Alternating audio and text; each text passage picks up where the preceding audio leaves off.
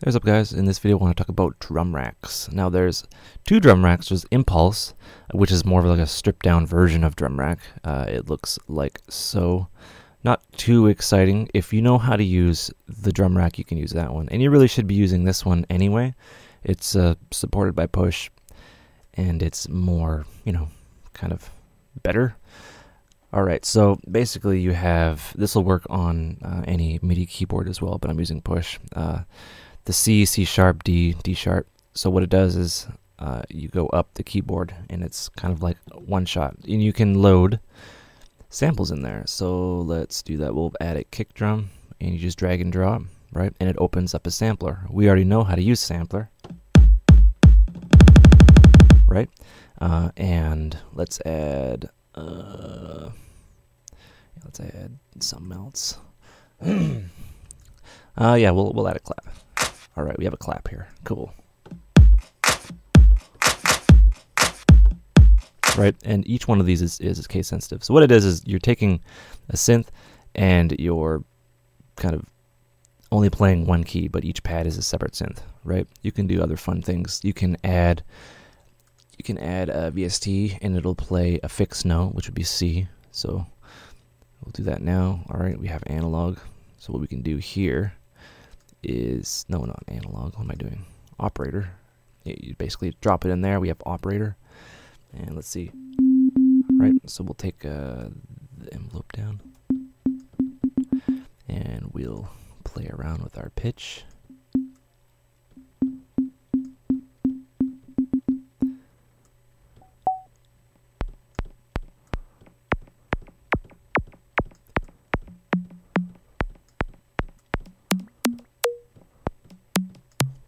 Alright, so we have like kind of a weird percussion-y bit there. So, right, so each one of these is a sample. Alright, we're going to drag it in here. We're going to set it so we want to work with a bar. So we set our grid so that every one of these little grids is one bar. We'll loop it. We'll right-click. We'll create a MIDI clip. And we'll open our MIDI editor.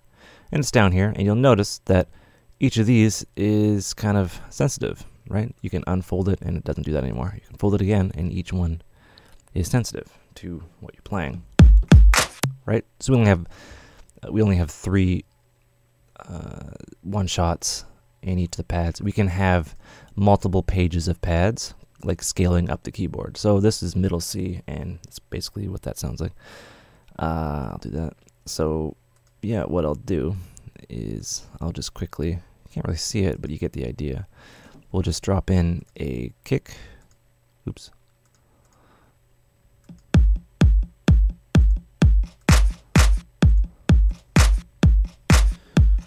Right, and another thing we can do, we can just drag that, just drag it over.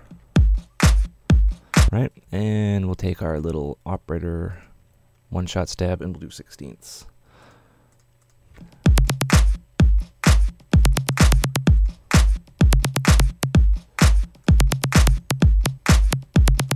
Right, so we could take what we learned there. All right, we'll make another chain. So each of these is kind of self-contained. What I'll do now is we'll add a filter to that. We can solo it. All right, let's get rid of that help section. We don't need help.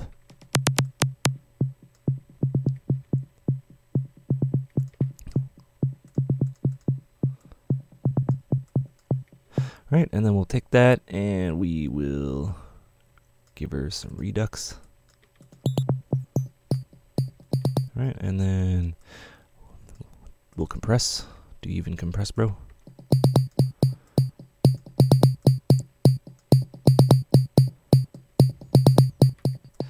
And then we'll add some delay. You can just keep on doing this, and it's per pad that you're working with. Right, so now we have something that sounds a little bit more interesting.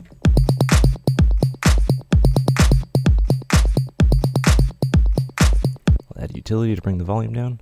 And yeah, this is basically how your drum rack would work in real life. I'm going to show you something else. So say if you have, if you have a loop that you really like. So yeah, we'll just drag it in here. All right, I'm going to show you something. All right, so we have this loop here. We have our editing window open. So what I want to do is, this is like kind of your introduction to warping. You want to double click to make yellow markers for each of these guys. Right, so we have our kind of loopy here. Right, and the grayed out areas are what we're not going to use. Alright, so we have that. Alright, so here's a cool part. Oops. You right click on the actual bar here, and you go slice to new MIDI track, and this will slice it. You create one slice per warp markers. The yellow things are warp markers, and you use built in. Alright, slicing preset, warp marker, yes, built in, okay, and then it makes it right into its own kind of drum rack, right? So then you have it available to you here. Right, so I'll show you. Oops.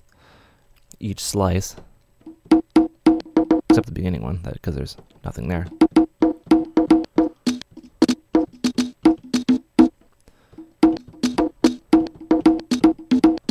So basically, we chopped some stuff up and made some cool sounds that way. And yeah, that is your basic drum rack. So if you know,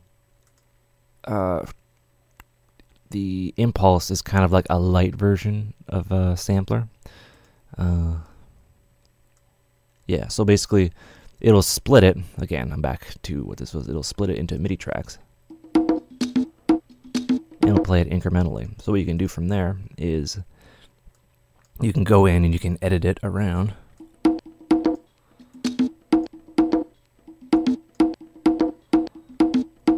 And chop it up and change it around, stuff like that. This is kind of, you don't need that. And then you can just build a groove out of just drum racks.